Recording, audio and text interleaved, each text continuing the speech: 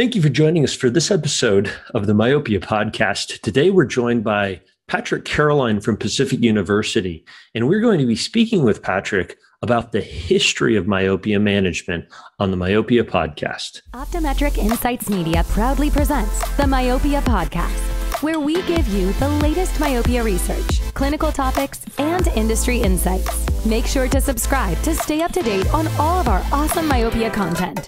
And now to our host, a massive myopia manager himself, Dr. David Kading.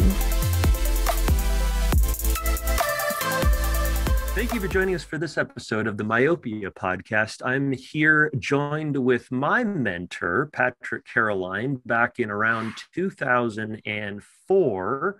While I was doing my residency, Pauline Chu published her data showing a 50% reduction with orthokeratology, some things that we presumed to be the case, but Pauline really put the initial study on the map. And Patrick and I were standing in the reception area of the Pacific University clinic, and Patrick said, with your wife doing pediatrics and you doing contact lenses, this is what you're going to be doing with your clinic in the future. And fast forward 15 years, here we are talking about that conversation.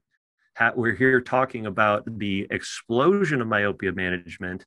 So Patrick, thank you for starting me off in the myopia management space. You're welcome, David. It was some good times back then. It was good times. So Patrick has been really involved with the contact lens industry for a very long time. We won't get into your very early days in the industry, but Patrick has been teaching and seeing patients for a very long time and has entered into this perspective of being the historian in many things contact lenses. Tell us a little bit about your passion for the history of contact lenses and what you and Craig have curated here. Well, I don't know where it came from, David. It just has been a passion of mine my entire life. You got to admit, the contact lens industry has been incredibly good to us. And one of the ways in which I could kind of sort of return some of that was through the Contact Lens Museum. So a number of years ago, Craig and I got together. We had been collecting various contact lens memorabilia for a long, long time, and decided then to open a museum. It's the first of its kind in the United States, and we're pretty darn proud of it. We get some real industry firsts. We have the largest collection of glass contact lenses in the world. We have the only apparatus still around for making glass contact lenses. So that instrument is actually still working. We can fire it up and still make glass scleral lenses. So wow. if you ever need one, let me know. And I had an opportunity to visit the museum in 2019, and boy, was it a treat. There's some real cool whoppers in there. And I'm just going to throw this out there. If anybody wants to give money to the museum, I'm sure Patrick would be grateful for that. But also, you've discovered that so many people are about to throw away really valuable things, and they need to reach out to you. That is for sure. That it always breaks my heart when I hear of things being thrown out that really are kind of treasures for our industry. So if you have anything that kind of falls into that category, please reach out to either myself or Craig. And boy, we sure would love to have it as part of the museum. Yeah, real slick. So speaking of this historical perspective, I was hopeful that you could kind of walk us through the history of controlling myopia. Tell us what the theories have been, what the products have been used for, what the concepts have kind of been, And I may interrupt you a couple times to ask some questions, but I'd love for you to kind of share with us where we have come from to get us where we are today. Well, you know, this whole story of myopia control is nothing new. I mean, it's been around for virtually centuries. Eye care practitioners trying to figure out why certain individuals are myopic. And of course, you know, genetics was always identified as one of the major contributors. However, today we know that that's not the case, that actually environment plays a stronger role in the development of a young child's myopia in, you know, 2021. So we're learning a lot, and the study you mentioned was really the first of its kind. It was the study that brought myopia control to the forefront. Prior to that, Pauline's study, a lot of work had been done in the area of bifocal and progressive aspheric spectacle lenses that perhaps by relaxing the accommodative mechanism, we could control axial eye growth in children. However, all of the studies that were done in that arena basically showed pretty suboptimal results, maybe a quarter or a half a diopter over a 2-year period. And it just didn't warrant all of the efforts involved by the parents to keep the child in those spectacle lenses. And slowly but surely, we started to learn a little bit about the role of orthokeratology in myopia control. Early on in the... Go ahead. Interrupt you for a minute. Please. I recall you telling me that in ancient days, they would use sandbags. Is that true? Now you're going way back in time. Yeah, it is. That's where you said centuries, right? Yeah, that's right. Well, it was said, and we don't have any historical evidence of this at all. But the fact that the ancient Chinese would sleep with sandbags, small sandbags on top of the eyes, and would wrap a piece of gauze around their head to hold the sandbags in place. This would present a subtle force to the eye and was said to have flattened the cornea. Now, we've never tried it because it's just such a crazy idea, but I guarantee you that in my lifetime, we will do that. We will get a group of first-year optometry students who don't know any better, and we'll try the old sandbag trick. There we go.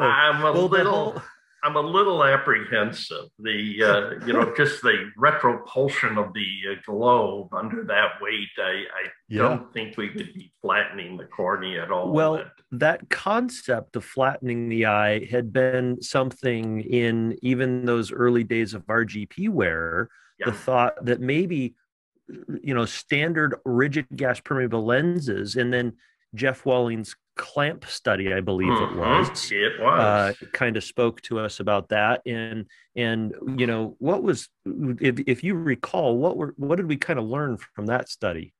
Well, what we learned is that you know, wearing a traditional alignment fitting RGP lens, not one that's flatter than the curve of the cornea, but an alignment fitting lens, really had no effect on controlling myopia in children. There were 2 studies. There was the Walling study at Ohio State and the Katz study at Singapore University. And both those studies came up with virtually identical conclusions that wearing an alignment RGP lens had little or no effect.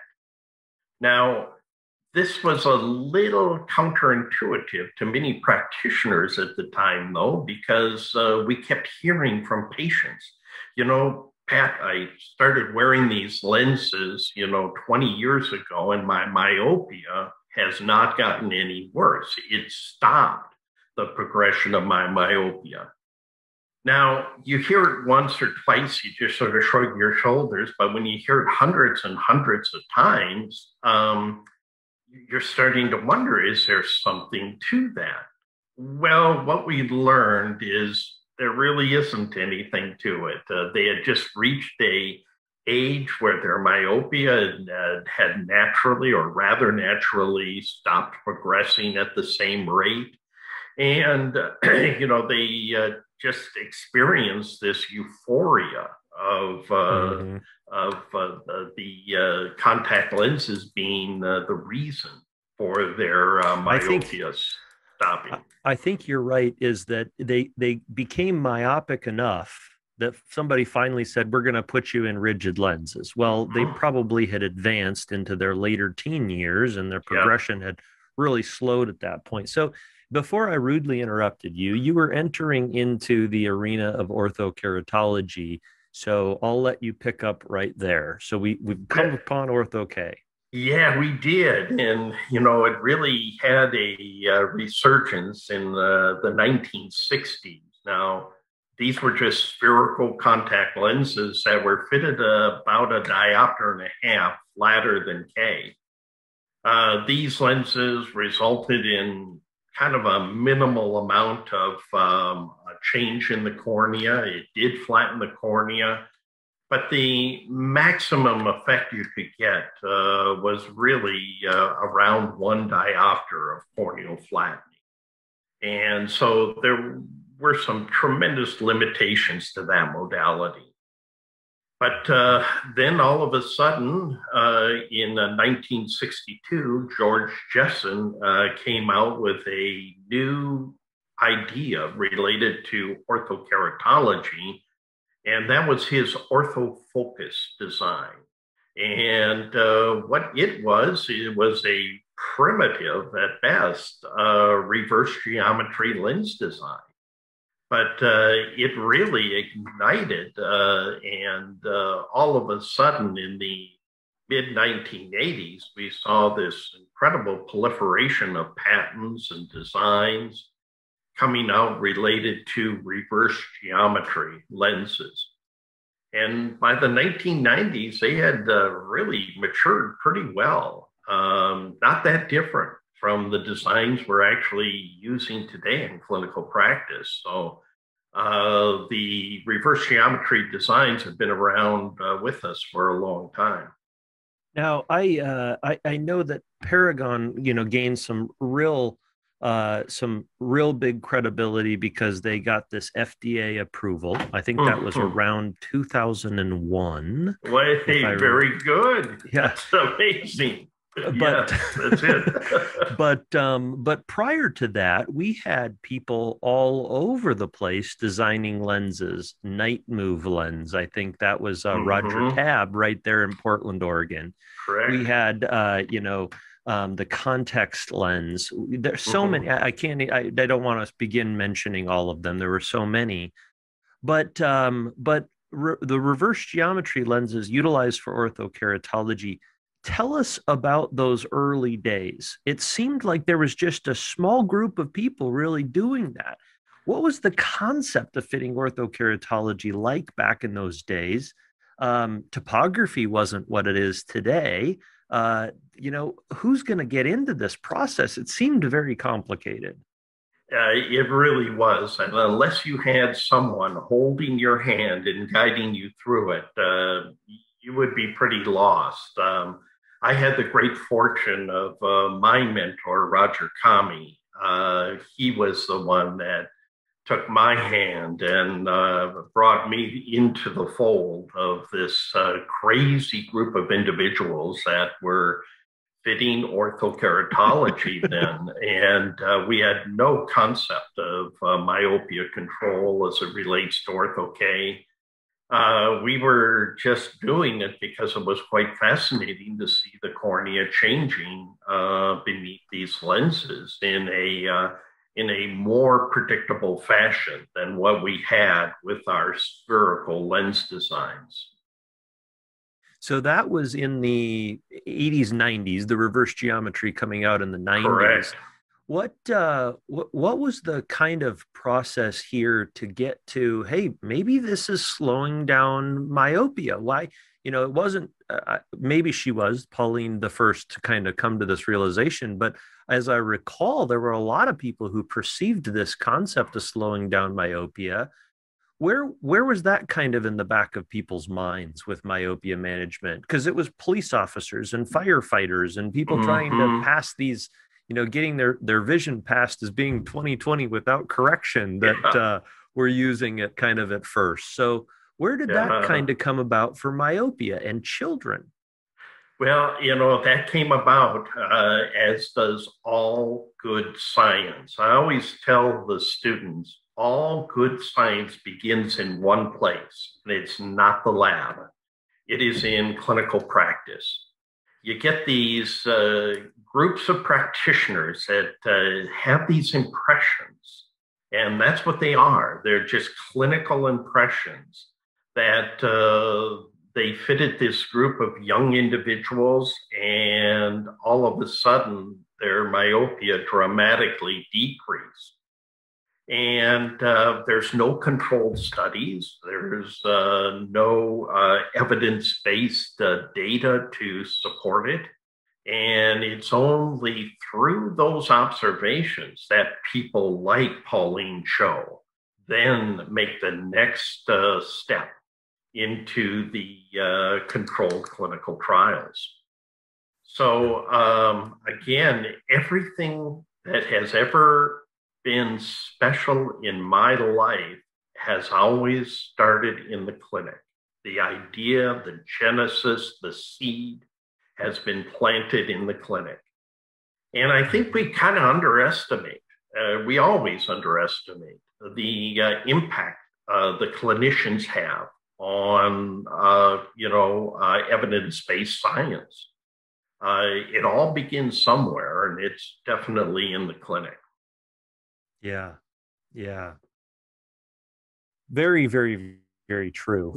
So we came into this realization, then this world of atropine and this world of the atom studies and the lamp studies, and multifocal soft contact lenses started to have this surge, right? The early studies with multifocal soft contact lenses were all over the place, right? Orthokeratology, the studies have kind of shown about the same level of myopic reduction, about 40 to 60, 70%. But with regards to soft multifocals, I remember some of those early days, there was distance center, near center studies that were coming out. There was 20%, there was 50, 60% improvement, depending on the study. Walk us through a little bit of how these kind of things came to the realization, and maybe even the understanding of what we believe to be happening in the peripheral retina that led to an understanding of lens design being what it is. Well, Dave, you bring up a good question related to the role of soft contact lenses or multifocal soft contact lenses. And that's really all built on that peripheral defocus story. And it's still today the story that we base most of our communication with the parents on is the fact that we, through the optics of the Ortho-K or the multifocal soft lens, we're creating this myopic defocus, or we're changing the optics of the eye in such a way that it sends a signal to the eye to stop growing. Now, it sounds like a pretty good rap, but we don't really know if any of that stuff is true. The actual mechanisms as to how Ortho-K works, as to how multifocal soft lenses work, is still, completely unknown. And we know it works. We've got studies to support that, but the actual kind of neurotransmitting mechanisms, what chemicals are being altered in the eye, or is it just plain optics? Is it myopic defocus? Is it spherical aberration? There are so many things going on when we create these center distant, peripheral near type of optics that it's going to be probably 3 to 5 years down the road before we really understand the mechanisms of myopia control. It's not going to slow us down at all. We're going to continue to move forward as a community.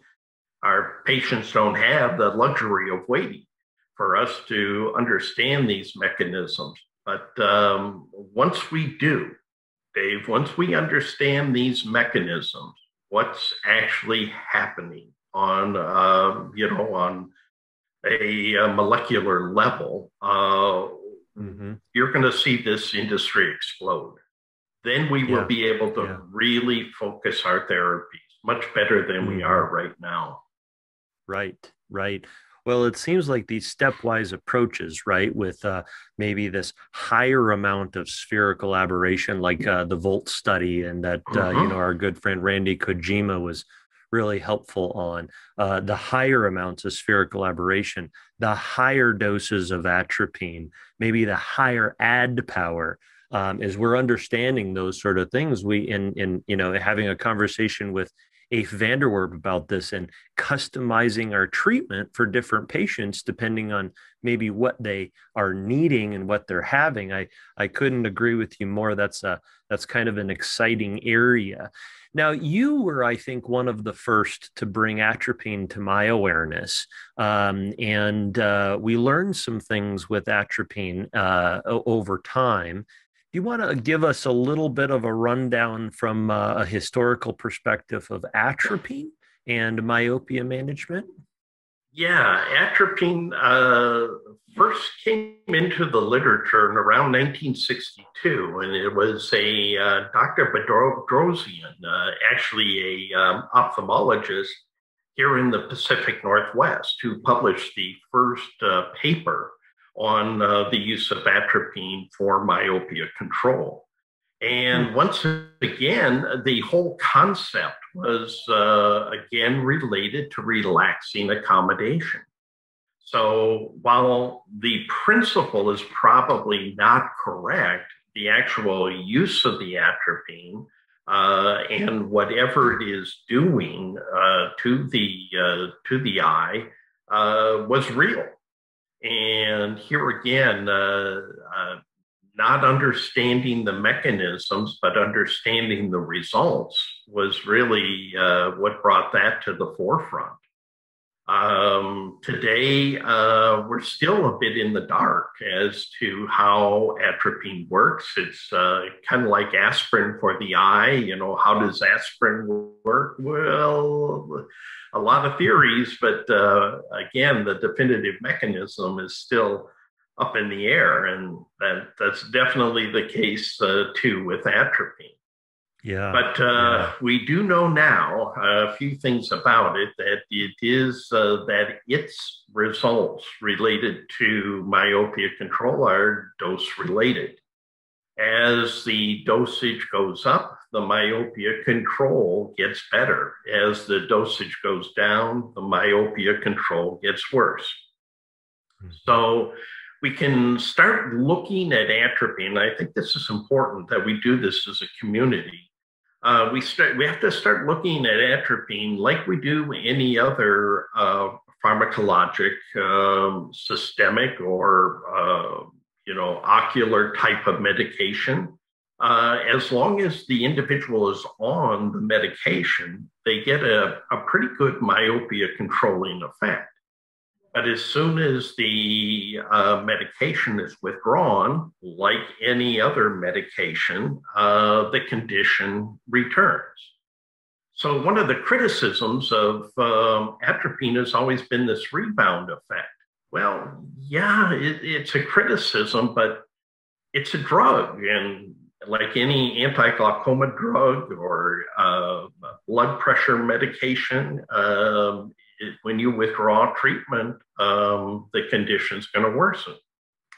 So we have to start, thinking about atropine in that regard, and use it wisely as a preventative thing. I think what we're going to find in the future is something Aphid probably discussed with you, and that is we're going to have to just start customizing our treatments for each individual patient. The idea that we can take a MiSight lens or orthokeratology and put it on every patient and get a specific response, well, it's not going to happen. Each individual needs to be treated individually. Their response is going to be totally different from the next patient. And until we come to that realization, we're going to hover around that 50% myopia reduction. When we start customizing treatments for each individual, I really do believe we're going to see some pretty extraordinary numbers. And this has always been, kind of my criticism of evidence-based decision-making in clinical practice. When studies are done, they are done with a very, very strict protocol.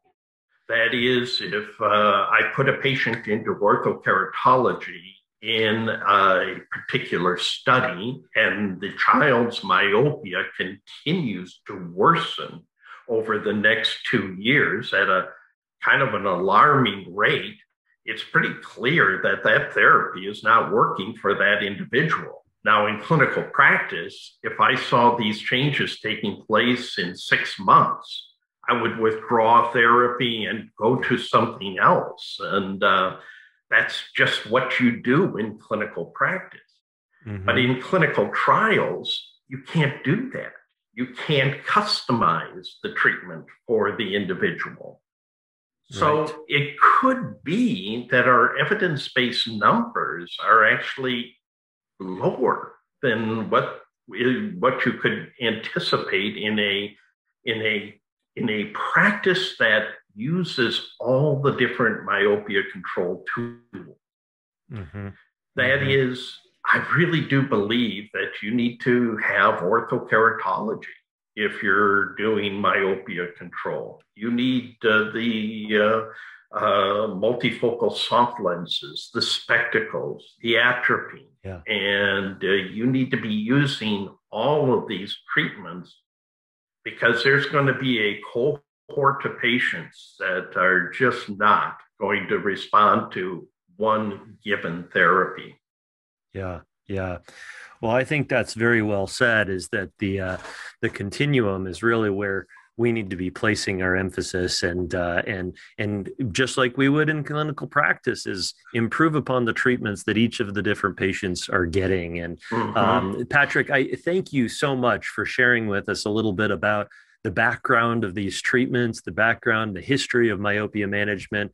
I knew there was nobody that I'd rather hear it from but my mentor. And so the old guy. I appreciate it. Yes. Thank you everyone for joining us. Yeah. Thank you. And thank you everyone for joining us for this episode of the Myopia Podcast. If you'd be so kind, we'd love for you to leave us a 5-star review, and also make sure to subscribe so you can hear other episodes of the Myopia Podcast in the future. Thank you. This podcast was brought to you by Optometric Insights Media. If you enjoy our content, please leave a 5-star review. And don't forget to subscribe for more great episodes.